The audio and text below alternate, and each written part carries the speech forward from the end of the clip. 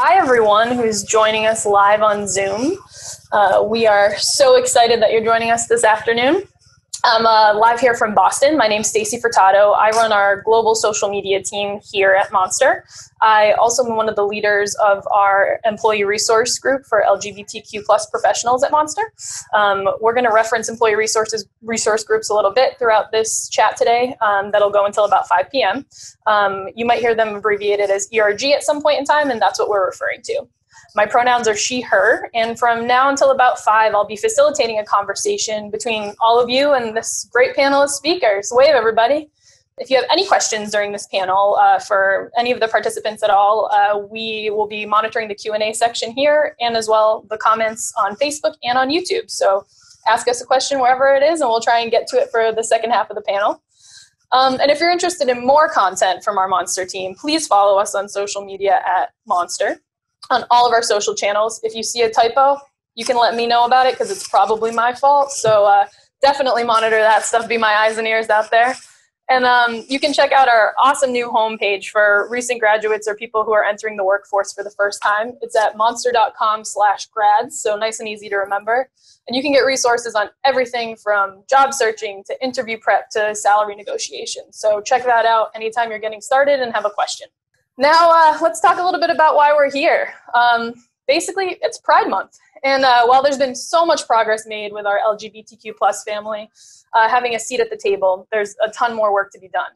And all of you entering the workforce for the first time are going to be the people doing the heavy lifting over the next few decades. And so many of you will be doing it across different parts of your identity, tackling things like racism, sexism, ableism, and other forms of marginalization at work well beyond your LGBTQ identity. And we're here to give you some of the tools you need to head into the office, whether it be remote or in person, because we really don't know what that's going to look like soon. But and we want you to feel comfortable being yourself in that environment. And so when we were kind of figuring out what we were going to do this Pride Month here at Monster, we decided to put a poll out into the field to job seekers to kind of see where everyone was with their job search and as it related to finding an employer that values diversity and inclusion. So we asked candidates questions like, would you turn down a job offer at a place you didn't feel valued in inclusive and diverse workplace culture? 62% of candidates said, yeah, they would turn down that job offer. And then we asked, how likely are you to ask a company's diversity and inclusion efforts during an interview?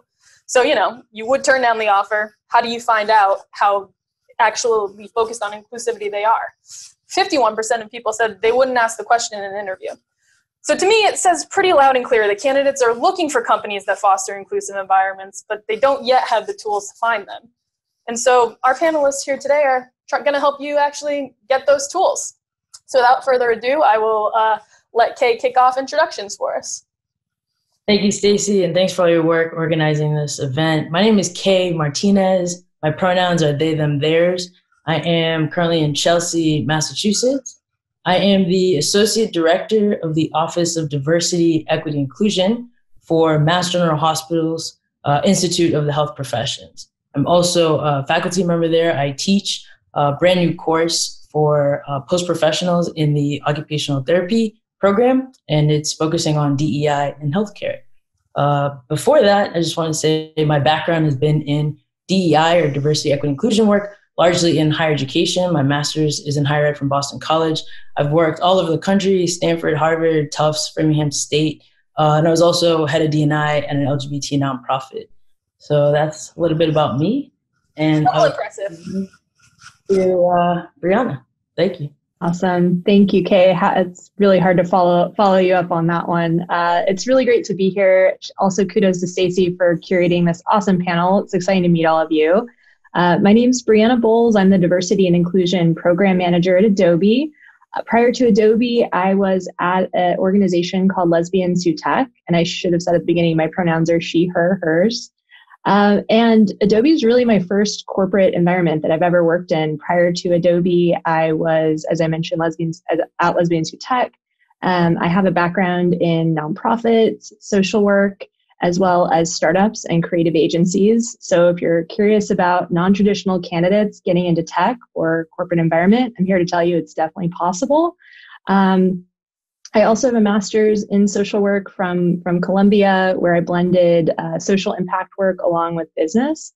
that gave me a great foundation and background in how to achieve impact in business through social initiatives such as diversity and inclusion.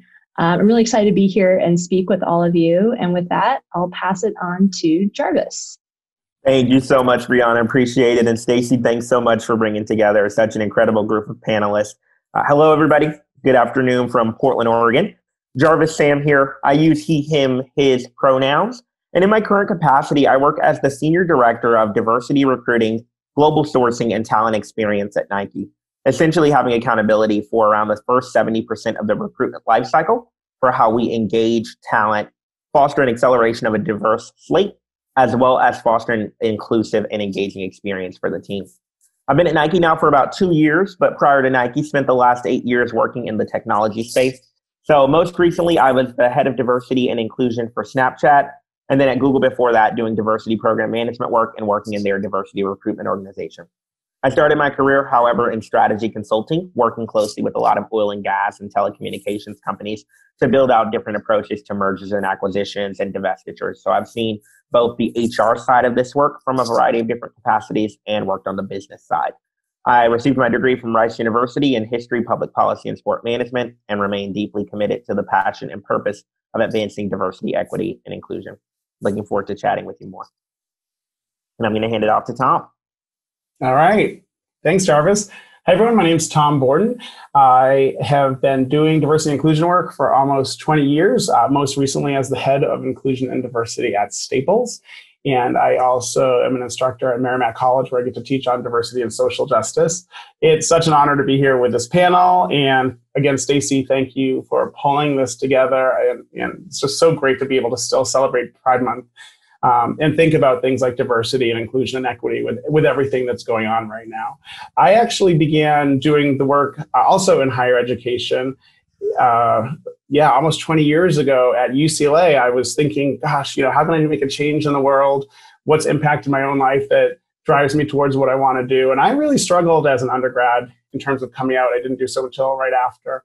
And I ended up getting a job at UCLA in their LGBT center, working with someone named Dr. Ronnie Sandlow. A lot of people know her name because she's the one who created Lavender Graduation and so many things around LGBT centers and services. So the career path that I've been on has been really wonderful, and I'm really excited just to talk to you about diversity, inclusion, and how to support LGBTQ people in the workplace today. So we've been talking a bunch about diversity and inclusion, Tom. What does that actually mean? What do these departments do, and what roles can they take in different organizations? Right. So when we say D&I in conversations like this, we're referring to diversity and inclusion, and I'd say that's the term that's most generally used in regards to the type of work that I and my fellow panelists do. But sometimes you'll see the words swapped around, like you might see inclusion and diversity, IND, or you might see other associated words and terms such as equity. I got my shirt on here. Belonging, social justice, just as a few other examples of words that are associated with this work. And like I said, I actually began doing this type of work in higher education on college campuses, and I was lucky enough to work over a decade at 3 different colleges in LGBT centers. So in that type of environment, when it came to diversity and inclusion work, it really, for me at that stage, revolved around support, education, and advocacy, 3 real key elements to the work. So in higher ed, and many people here today are in college or just coming out of college. That's where the work consisted of creating different mechanisms where people with shared identities and their allies can connect. That might be support groups or social groups, creating dedicated physical safe spaces where people could gather, facilitating various events and trainings. From the LGBT perspective, adding that LGBT-minded focus to different committees on campuses, advocating for queer students, faculty, staff, alumni, lots of great work to do in higher ed. Eventually, in that setting, I got to begin to branch out even broader into other social justice type work and trainings on college campuses. So there, the work focused a lot more on those issues of equity and privilege and marginalization based on all aspects of identity beyond just sexual orientation and gender identity. So when I think about what D&I is, I think to the career that I've held, where I began to eventually look outside of higher ed and do work in government settings, nonprofit, corporate settings. And the work definitely expands into all industries. So if you're at a stage right now where you're looking at getting a job, it's so important to keep in mind that all industries and companies can be committed to D&I. It's not just in higher ed or just in corporate. And I found that outside of higher education, there's a lot of similarities to the type of work that goes on around D&I, but there's also sometimes some differences. So for sure, outside of higher education, still there's a key focus on creating welcoming environments where people can ideally bring their entire selves to work, feel comfortable, and be set up to thrive. Oftentimes you do see it through, ERGs, the employee resource groups, as Stacy mentioned, or other mechanisms. But there's also some differences when you get to, say, D&I in the corporate world. So for instance, now I get to spend a lot of my time helping companies and the leaders and people look at data, such as how diverse are the job applicants or the people that we're hiring or the customers that we're serving. How diverse is leadership and who's being promoted internally? And also what kind of differences are going on within a company when you're looking at employees based on different aspects of identity. So that could be based on race or gender or even sexual orientation if you can capture that information. When it comes to employees' experiences at the company, how they're performing within the organization, all different aspects of an employee's experience. So this is why you now see more and more companies either having a person or a department that is going to be dedicated to D&I, because companies realize that the more diverse and inclusive the workplace, the better they're going to be able to attract top talent, serve a really diverse marketplace that's out there, and ultimately come out on top in a really competitive work environment. So I'll just wrap up by saying I cannot encourage you enough, if you're looking for a job right now, to hopefully find a place where you can be your true, beautiful, diverse self in a work environment that does celebrate D&I and celebrates the LGBTQ plus community, and one that doesn't just tolerate or accept you for the differences that you bring to work, but instead actually says, we want you, we need you, because you're going to add incredible diversity to our team and so much value to our organization.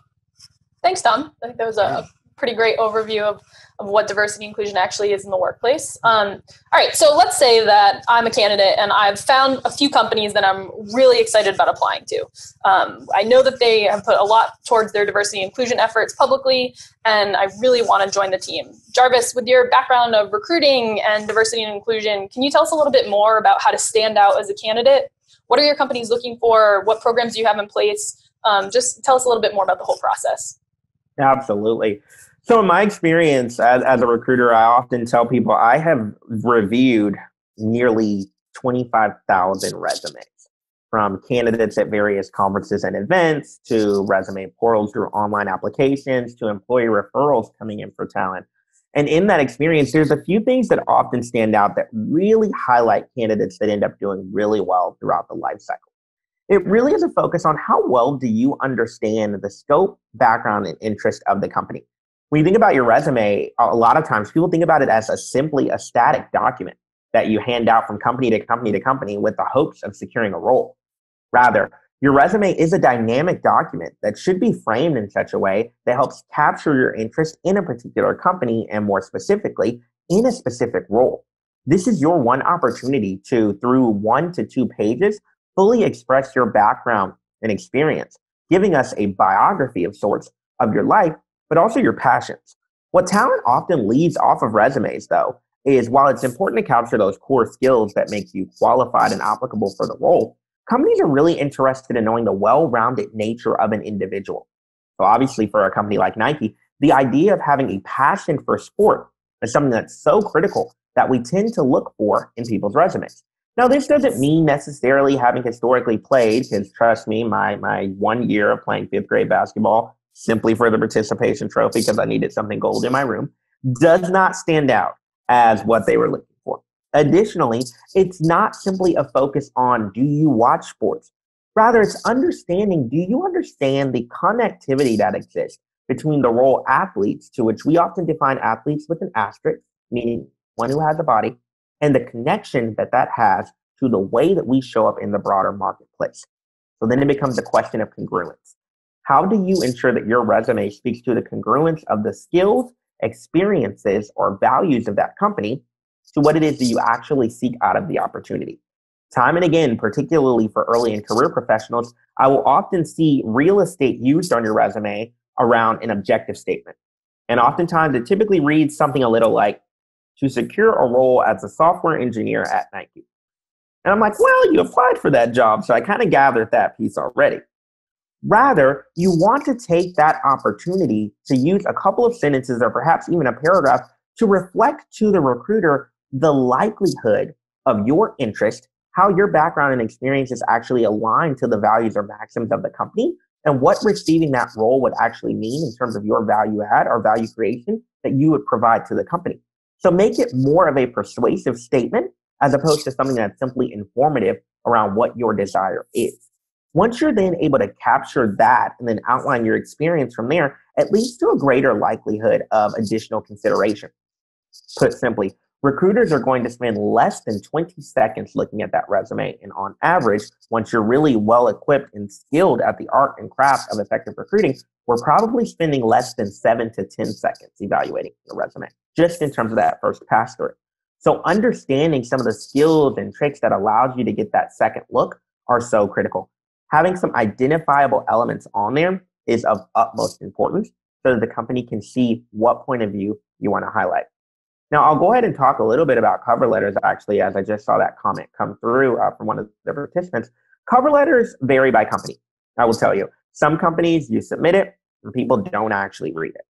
Others, it's vitally important. It creates a narrative of your experience and how I should be thinking about you in terms of consideration for the role. When you think about your resume, you're really looking at what are those points of value creation that makes you stand out amongst a sea of talent that's coming in. That as you are crafting your narrative of yourself, understand the significance of being true to yourself and understanding that what you seek to bring to the table, it is just as important that the company aligns to those same standards. So don't feel like you have to force yourself to retrofit your background, resume, or cover letter to fit a company, or even when you're in interviewing processes. Rather, it should be holistic and deeply connected. Thanks, Jarvis. And we had just one follow-up about it. So what would you suggest people actually name that section? So if it's not something like objective or summary, would it be snapshot or about me or something along those lines? Yeah, I think you can get creative. I think that this is your opportunity to understand what's the lingo that's utilized around the company.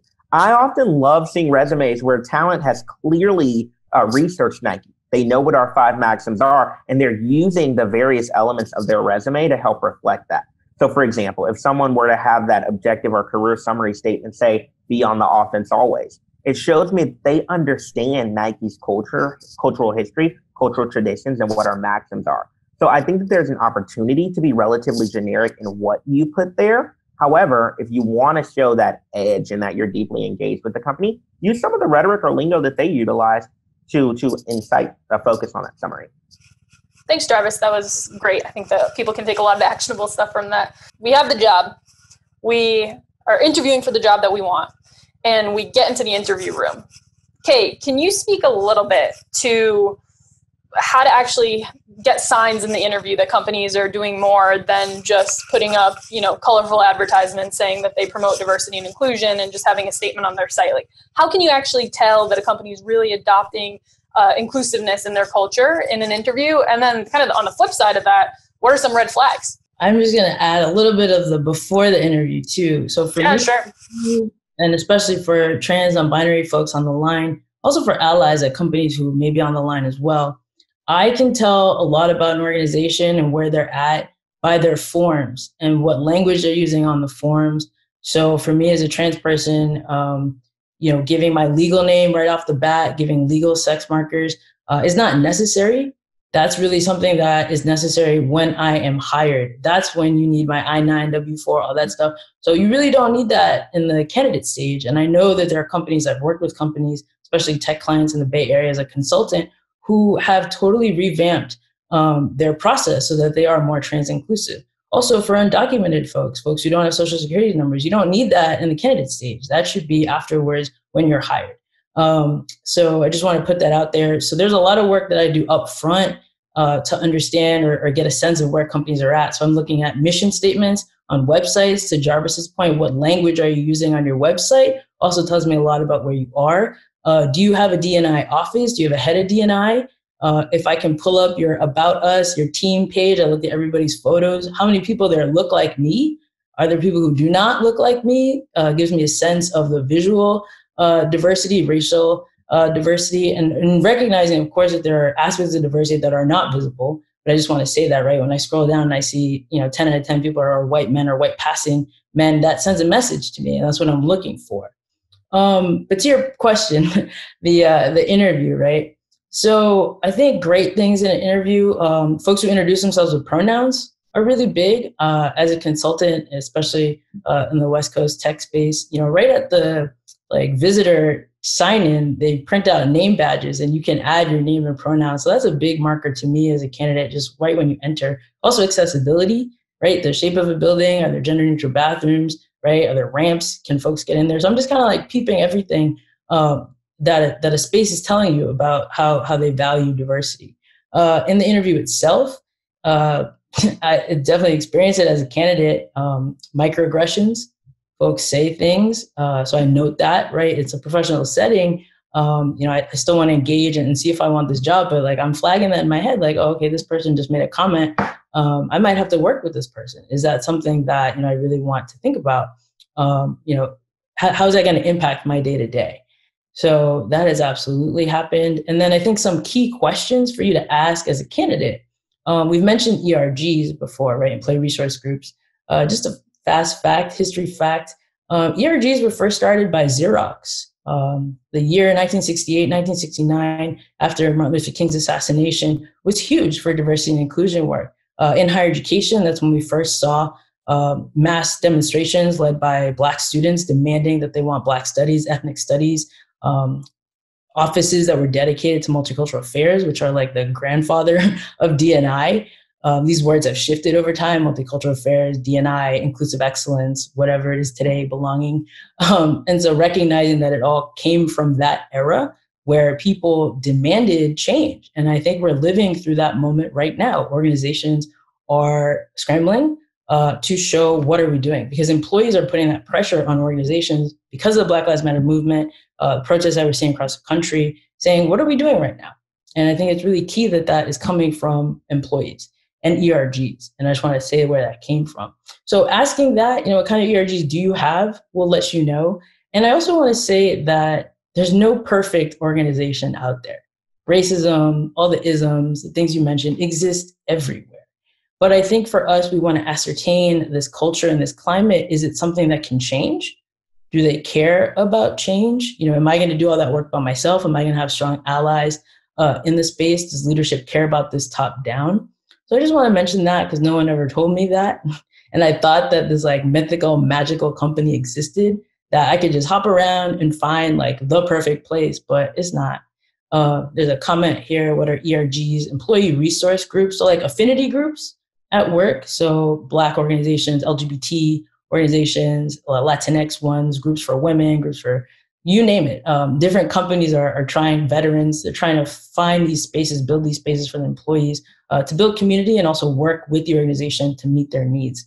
So yeah, always happy to chat more, for folks online, Twitter, whatever, especially for trans, non-binary young folks of color at these intersections. There's not a lot of us out there visible. So yeah, I hope to connect with y'all. Thanks, Kay. That was great. Some great information. And, at the end of the day, all of us want to feel good about the work we're doing, and we want to walk into the office or be remote, and we want to feel like we're being supported in the office. And so the interview is a really great way to actually start to interview the company as well. And that's something that, Kay spoke to really well. So thank you so much. Okay, so we got through the interview. We're hired at the company. We have our first job.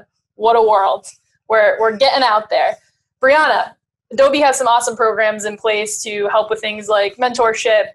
But when I'm walking through that door day one, and I know you experienced this a couple years ago, getting into corporate world for the first time, how do I find a mentor? How do I find someone who can kind of show me the ropes? And how much can my personal experiences differentiate me as a leader? Yeah, thank you for asking, Stacy. And I'm actually going to go back to something that Jarvis said that I think is just as relevant in the interview and resume creation stage as it is when you're at the company. And it all comes down to your narrative and your story and your strengths. Your strengths are something that are unique to you.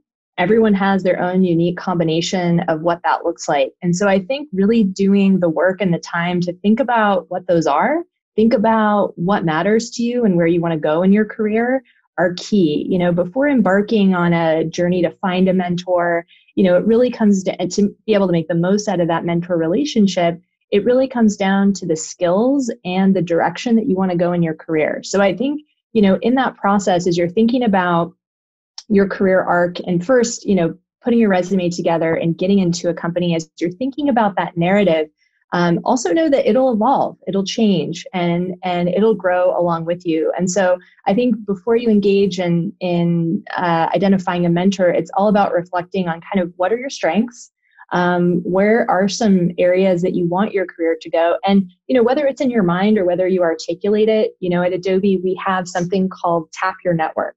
And that's all about articulating your career path, your direction, and being able to, alongside that, aligned to the directions that you want to go, identifying people at the company who are aligned to that direction. So, you might be, for example, in marketing, or you might be in IT, and maybe you want to pursue a career in diversity and inclusion. Maybe you want to pursue a career at a different part of the business.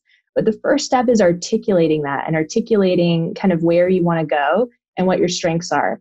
And from there, I actually want to answer a question in the chat about, what are ERGs, which are employee resource groups, or at Adobe, we call them employee networks. And I think as we think about going to that question of how to find a mentor, I think your ERGs or employee networks, and also as you're in the interview process asking, if a company has communities for underrepresented groups or has an LGBTQ plus or Pride ERG, that's also a great indicator of inclusion. And that's a great source of mentors. You can also look, once you get in a company, at sometimes they have it on an intranet or a hub, so you can see all of the different employees at a company, and doing some searches there to really, think about, and in those searches, going back to if you kind of map out your strengths, your goals, where you want to go in your career, thinking about people at the company who closely align to that, to where you want to go, whether it's where you want to go or they have a skill that you want to develop. I think to make the most out of that mentor relationship, it really does come down to aligning that mentor to where you want to go. And so I think another sign of inclusion at a company is an openness and a receptiveness from leaders to inbounds and emails and questions, and initiation of a mentoring relationship. So, I guess if we had to go back to the question, Stacey, I think first it's all about, before engaging with a mentor, really reflecting on your narrative, your strengths, and your career journey, where you are and where you want to go. And then second is aligning to people at the company who most match, what that looks like, both through your ERGs, the ERGs of that company, or, across the company by searching what's available to you when you're at the company and you see, how to search through databases to find employees. But I would say a big sign of inclusion, and something you can ask about in that interview process, is what mentorship looks like at the company, as well as what their ERG or employee network programs also look like. And that closely aligns to my role. If you have any other questions about that, happy to answer. My side of the house within diversity and inclusion, or DEI, is less recruiting and more partnership with our employees. And I actually want to speak to another question I saw in the chat. Yeah, so aligned to my role in partnering with employees on the change within the company around DEI is this question: what are some challenges to making DEI part of everyone's job description rather than a separate department? And first of all, I can't even tell you how much I love that question, because that tells me you understand the nuances within DEI so much. It truly is everybody's role at the company. And I think the biggest challenge is communicating that to your senior leaders and your CEO, because, for most folks, it will kind of take that the highest levels of leadership to communicate it for folks to understand that it's a business priority. Mm-hmm. And so I feel really fortunate to be at a company where, and I think the cultural context we're in right now is a really unique one, where I think if the CEO isn't making a statement or communicating with employees, I think they're seeing that they need to, or they might need to kind of maybe shift their mindset. But I think that can be the biggest challenge, is really helping as a core DEI team kind of get your CEO, your VPs, kind of that really top leadership bench kind of understanding why DEI is a priority, and then partnering with them on how to really send communications or integrate DEI into their practices so that it really trickles down. And so it really does become everybody's part of everybody's job. And I also feel fortunate that we have a lot of very passionate employees who care, they want to make a difference. So I would say for those what I call like our super users who are super passionate about DEI, it's also managing their engagement so that, they are partnering alongside us, that the initiatives they're driving are also aligned to our goals as well. So I would say those two challenges come to mind. Brianna, I love that you brought that question up because I actually pinged Stacy also. And I was like, oh, can we talk about that question? Because it's such an important one. And I'll just add a little more also. I mean, yes, I also love that question. Sometimes you'll see things in job descriptions or employee or company values where it'll indicate what your role is. But I would say I haven't seen it often actually implemented into the job description itself, which is fine. That doesn't mean that you're not still necessarily expected or they're hoping that you can still contribute.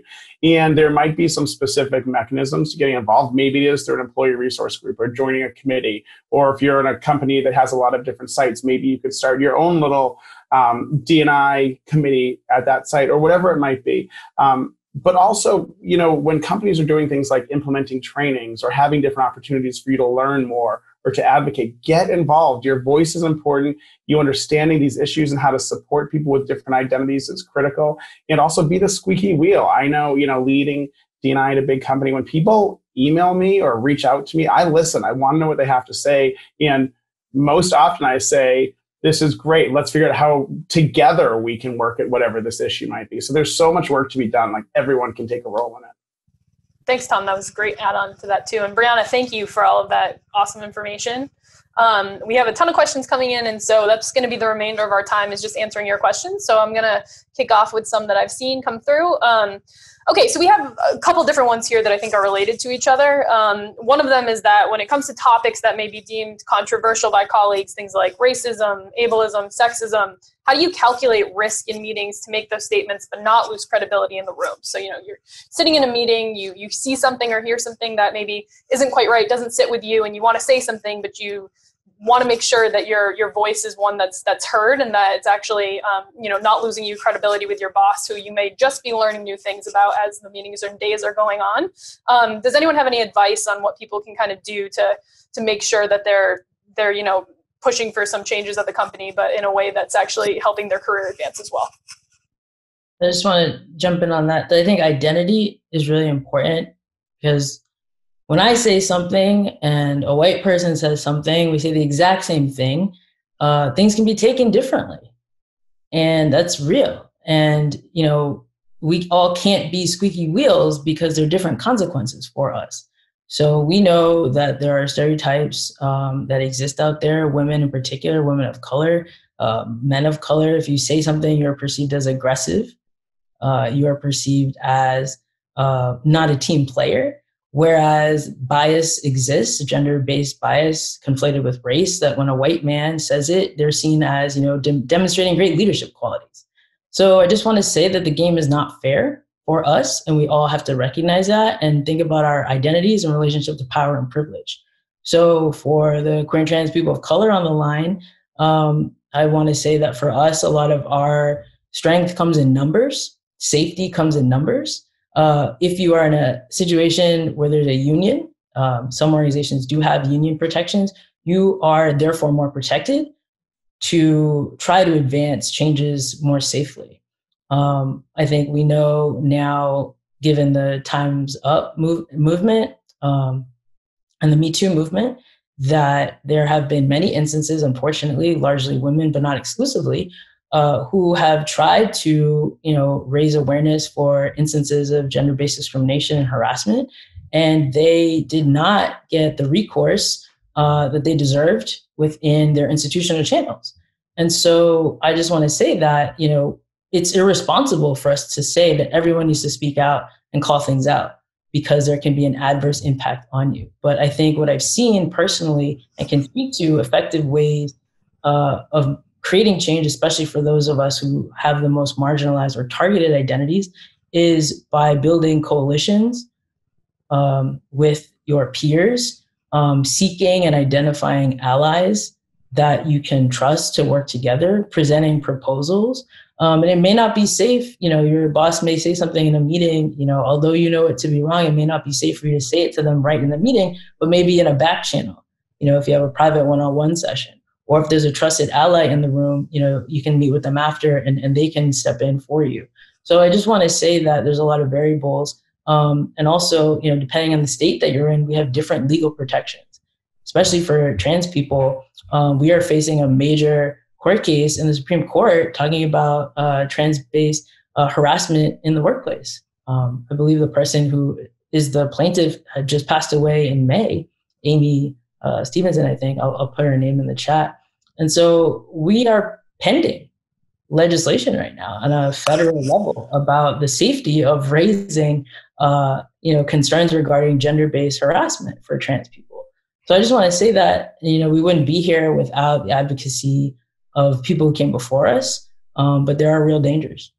As a follow-up to that, how can other people who, might be coming from a place of privilege actually become allies in those meetings? So, understanding all of that, how for the people who are sitting in the room, how can they help? So one very specific example with me, my pronouns are they, them, theirs. I'm often the first person in an organization that has had, that uses these pronouns, particularly at my level. And so it's a different game. And I've been very fortunate to work with great people who are allies. And so if I get misgendered in a space, the folks that I know and love in the space will say, K and they. And they'll just amplify it right in that moment. And so there are subtle allyship things that you can do. And I know that my allies have also reached out to people who have, misgendered me inadvertently in a meeting. And they'll pull me aside and be like, hey, I talked to that person, like I'm on it. And so in the workplace, like for those of us who are advancing social change, like we have to recognize that although things are wrong, we can't just call them out because we might not have a job tomorrow. But for the allies in the room, especially white folks, cisgendered men, y'all have that power and use it. And we're working together to advance change. I have written extensively about misgendering in the workplace. I published in Business Insider and Huffington Post, to name a few. And so I can put those resources in the chat for folks who want to be allies on how you can address that. Okay, thank you so much. We're getting a couple questions here from people who are either on the call from career services or from small businesses or some companies, and they're great questions. Things like, what are some actionable steps your companies can take to recruit diverse candidates? Just different things like that. If our panelists wouldn't mind actually answering those in the chat, I want to try and keep the stuff focused to the actual students who are on the call for now, but please keep those questions coming too, and we'll make sure that we're getting to answers and helping out in the different ways that we can. For sure. And so we have a question that came in, and Jarvis, I think you can probably speak to this one the best, about GPAs. And basically the exact question is how to work with AI filters, which we all know, resumes end up getting scanned oftentimes for keywords and things along those lines. And if you really want to stand out, if you don't necessarily have what's been deemed maybe as, a perfect resume with a high GPA or things along those lines. And for the attendee who asked that question, I didn't have a very high GPA, so I'm with you on that. That was definitely one of my concerns coming out of school. Sorry to the University of Delaware people on the line, still got a great education. But basically, how can you show your diverse background on a resume to actually help you stand out, even if there's not kind of those things on there that necessarily are deemed like attractive as a candidate? Yeah, absolutely. And to address the previous comment too, Stacey, anyone interested in more context around diversity, recruitment, or career services, feel free to just add me on LinkedIn and we can have a whole conversation around next steps, best approaches, etc. For the conversation around minimum qualifications. So the way several companies use AI technology, the short story is it's quite problematic. And I think the way that artificial intelligence is showing up, particularly with the impact that it has on diverse communities, is continually causing numerous companies to understand, is it adding more value or is it having a net negative impact on how they're actually screening resumes or evaluating talent? Now, the maintaining of a minimum standard or minimum requirement for a particular role is critical. However, for the majority of jobs, the only reason that a company will use a GPA minimum is as an indicator of a person's ability to, quote, work hard in a role or get the job done. However, as numerous works that have been published by Harvard Business Review, by Northwestern University, and a variety of others reveal, indication of performance in things like GPA or standardized testing doesn't actually provide an accurate indicator on an individual's ability to perform well at a job, because it doesn't take into account the numerous externalities that a person might be facing or might be impacted with, connected to them going through school or academic environments. Particularly if you take communities of color, as well as the LGBTQ plus community, we often find ourselves having to work numerous jobs while also involved in higher education, whether at the community college level, four-year degree programming, or even graduate programming. And as a result, this does impact things like GPA or our performance throughout our tenure in those spaces. And so you can typically do a lot of research ahead of time to understand what companies are using a resume scanner or AI technology to attempt to just go through and evaluate a resume. And one of the quick and easy ways to get around it, quite frankly, is don't feature the GPA on there at all. And the system can't read it. And quite frankly, the way that they typically work is there is a backend that holds a certain amount of keywords that companies are looking for. Those words are typically also found in the job description. So where you have relevant experience that accurately reflects what's featured on those job descriptions, tailor your resume such that it captures that same info. This allows you to get past that point of first refusal, if you will, done by the artificial intelligence, and move on to the next phase in the interview process. It's just a trick that I have taught and used with talent before, because you all deserve an accurate review from an individual on this work. Because at the very least, companies that are more forward-thinking, are more progressive, are providing unconscious bias awareness trainings to their recruiting team. And so I would trust a recruiter who has at least some semblance of UBA training over an AI system that was likely developed by somebody who has a level of inherent or intrinsic bias that was literally built or coded into the frame. And if you don't believe that this AI system is not working in this same regard, simply Google images of professional men's haircuts versus unprofessional men's haircuts. I think you'll find that the first two images under unprofessional have a cultural relevance to the Black community that's quite unique. Thanks, Jarvis. And we had actually one question that I just want to piggyback on that because it makes sense. Is it better to contact decision makers in addition to applying online on job sites? So, a lot of times you can see who's posting things on LinkedIn, or you can figure out just by doing the proper amount of research who's actually going to be interviewing you. Do people want to be contacted? And just a quick plug, if anyone is into social media, please connect with me after this. We may be looking for a marketer in the future. We don't have a position open right now, but I'm always looking to connect with incredible social media and marketing people, especially younger people who are looking to break in. So please reach out on LinkedIn after this. Right. Yeah. So to respond to your question, Stacey, the answer is absolutely. So if you think about what a recruiter's job is, it can arguably be very transactional. Good recruiters are more relational, but the transactional nature means job opens, job posts, their end goal or desire is to land a talent in a role. And so who wouldn't be looking for the easiest point of entry to do that?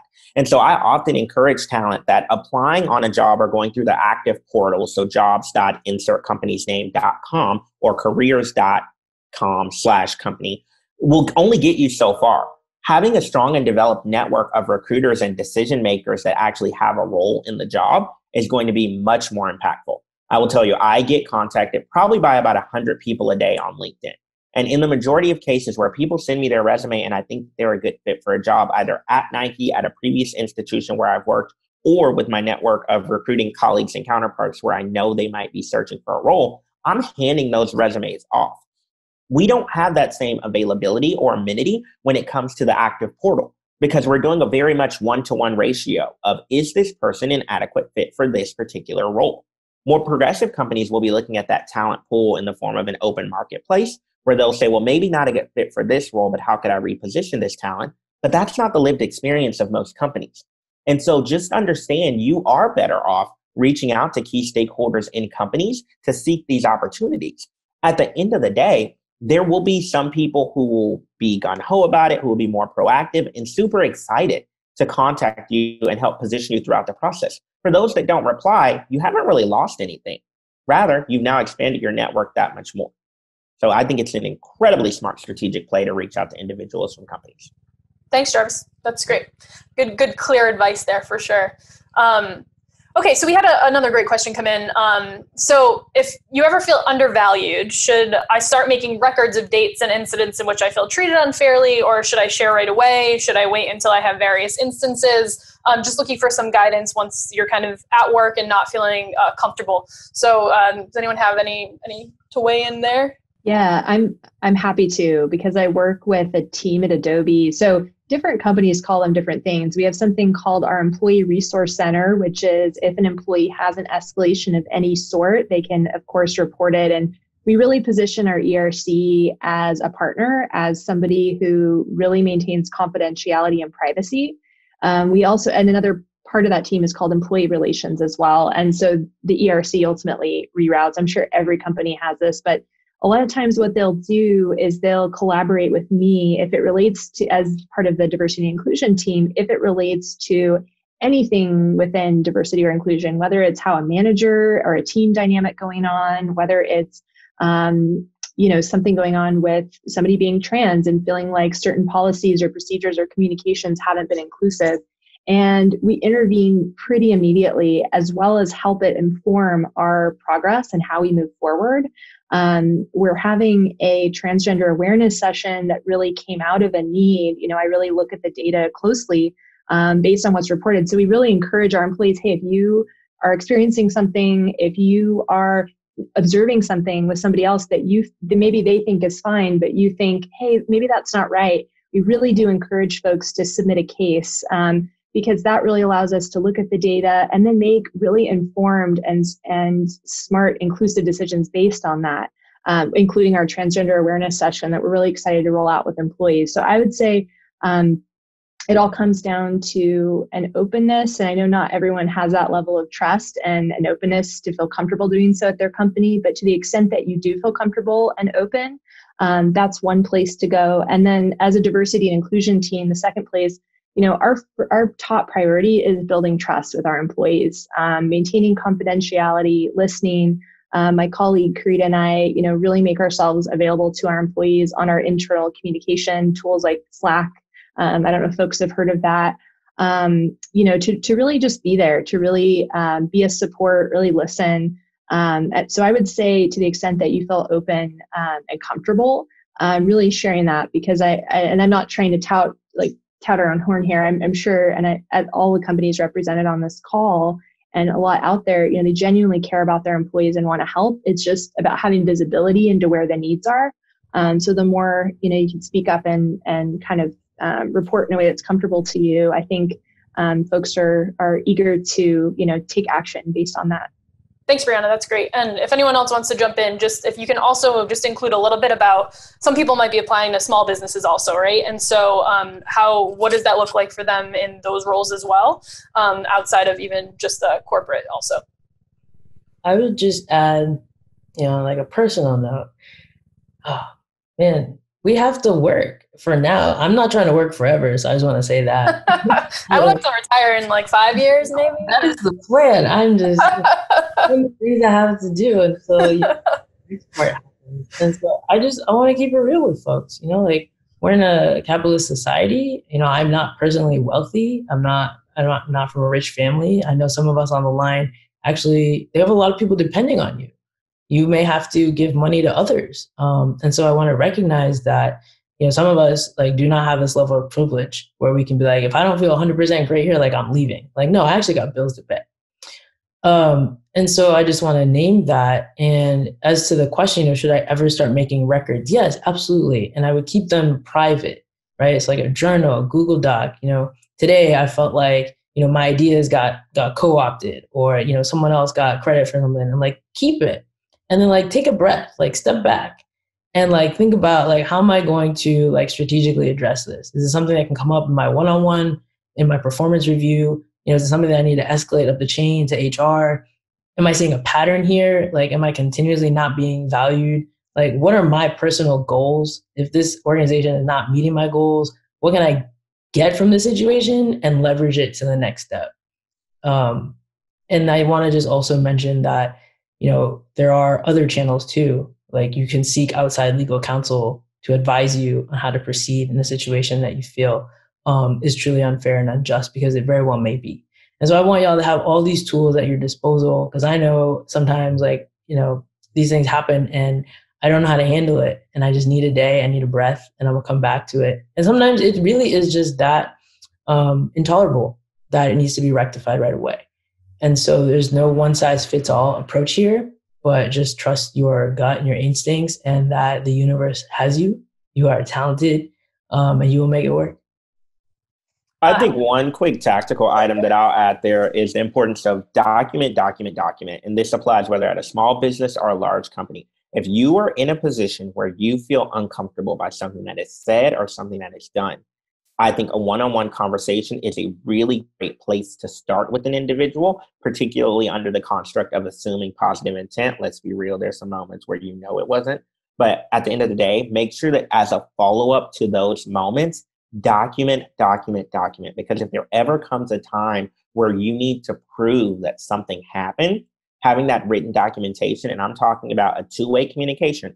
So if you have connected with somebody in a one-on-one verbal forum, then send them a note reiterating some of the key points that came out of that discussion. That way it is at least documented. The role of human resources in that regard is to be a center of expertise and business partner for you in that forum, to work as an advocate for understanding the scope and nature of incidences of escalations, and to help you as an employee feel both psychologically and physically safe in that moment. There do come opportunities, though, where while certain functions of HR have to maintain a level of confidentiality up to a point, there are certain municipal, state, and even federal regulations that if there is threat or harm involved, where they may need to escalate and bring the person in and potentially inform them of the conversation or circumstance. The more that you have that information documented is a personal protection for you.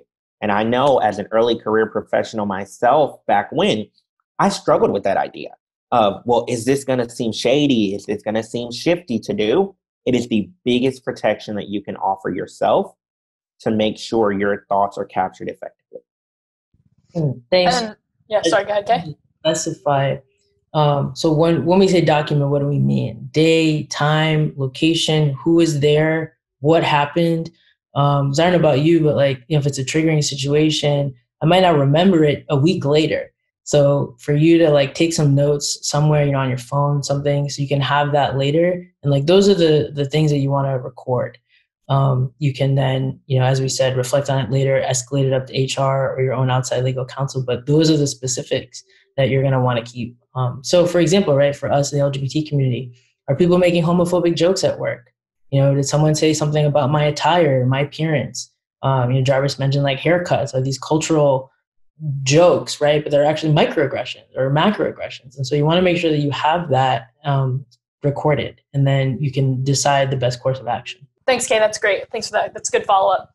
Okay, so we have 5 minutes left. I see a bunch of unanswered questions. Please, we're going to try and get to some of these in follow-up, but if you really want to connect with one of the panelists specifically, I'm stacy.furtado@monster.com.